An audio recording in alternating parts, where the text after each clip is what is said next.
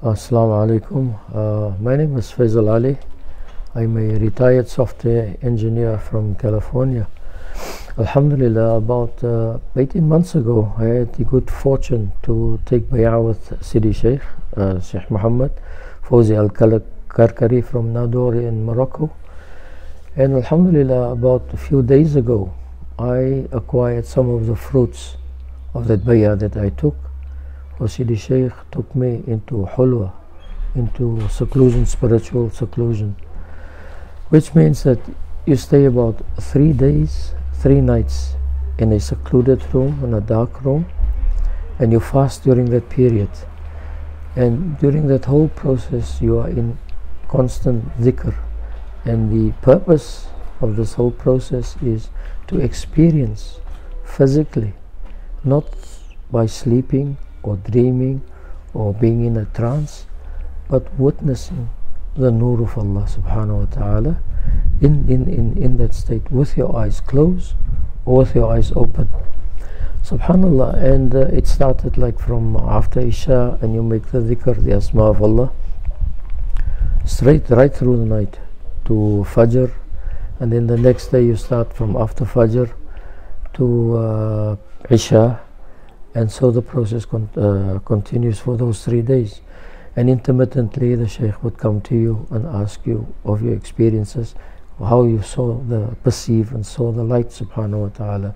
It's this effulgence of rings of light that you see, first coming, emanating from the source and going back to that source subhanahu wa ta'ala. And during the last sort of phase of this experience, you go into these rings. It is like portals that takes you from one sama to another sama until you reach the source of that particular light. Allah says, Allahu nuru samawati wal ard, where you perceive how that nur of Allah permeates through the whole of creation, through the sab'a samawat subhanahu wa ta'ala. So numerous people have gone through this particular experience, and the experiences of how they see the light coming out, lighting up the whole room where you are. And there was different manifestations of it. But the ultimate reality and ultimate process of anyone that has gone through this process is basically the same. So not to make it sound too, mystical, if one can make sort of just practical analogies of similarities that one can sort of grasp and understand. I'll use 2 basic examples. For instance, if you look at a tree, how water is diffused and permeates throughout that tree, through all the branches, through all the leaves, even to the minutest molecular level, in the cells of that water. Now picture there's a switch that you switch on, and all that water is instantaneously removed from it. What will happen to what was formerly perceived as a tree?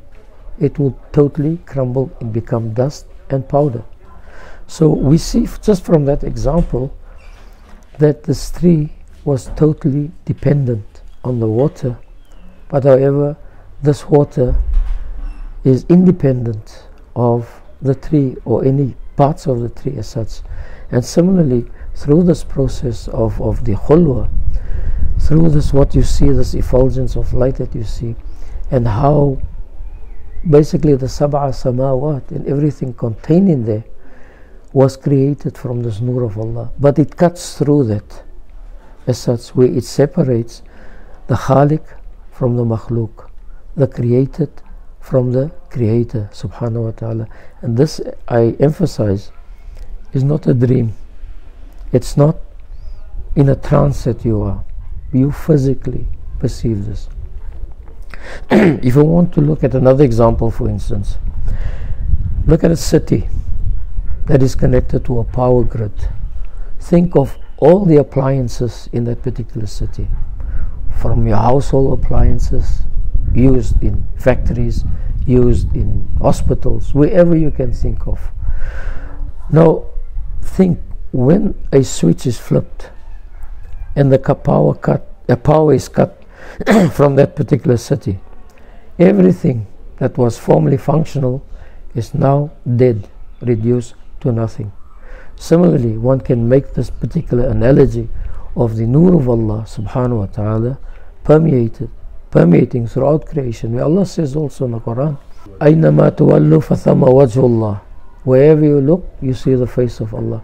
So ultimately, هُوَ الْأَوَّلُ وَالْآخِرُ, there was only Allah, the ultimate reality, and at the end, there will only be Allah, the ultimate reality. All else is a mirage of unreality. And this, alhamdulillah, you perceive during this whole Khulwa. Now, one of the fruits that I benefited from coming out of this whole Khulwa, for about 15 years, I have been an ardent enthusiast of cosmology, how scientists perceived and the hypotheses that they have about creation, what happened at the initial phases, stages, the nucleosynthesis, how stars were born, created, the galaxies, and how inevitably everything will collapse, or the hypotheses are, for instance, everything will either reach a steady state where there's no expansion, no contraction, or it will just expand forever and forever and forever, or it will reach a limiting point where it will crunch and you would have the reverse of the Big Bang.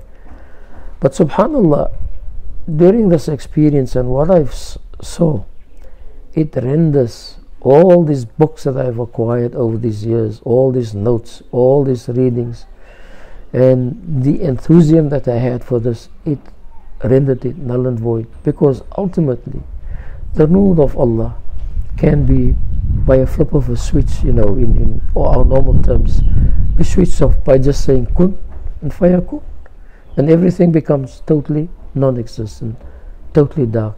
So subhanallah, this is just one of the realities that all our sometimes endeavors, scientific endeavors, if you just look at the Quran and what it says and really deeply ponder, and with the benefit of such an experience of Khulwa, subhanahu wa ta'ala, Allah says also in the Quran and Surah Amma Yatasaalun, وَفُتِحَتِ السَّمَاءُ فَكَانَتْ أَبْوَابًا.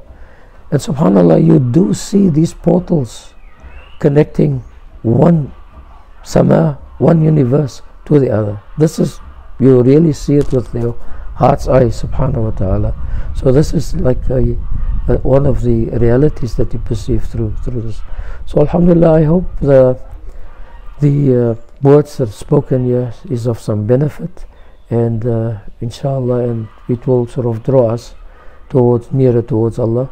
So in essence, in conclusion, this whole experience to me is about Tawheed, that ultimately there is only Allah and all else is dependent on Him, and all else will, as Allah says towards the end of كُلُّ مَنْ عَلَيْهَا فَانٍ, everything will perish إِلَّا وَجْهَهُ, it's only His face, subhanahu wa ta'ala. Jazakumullah khairan.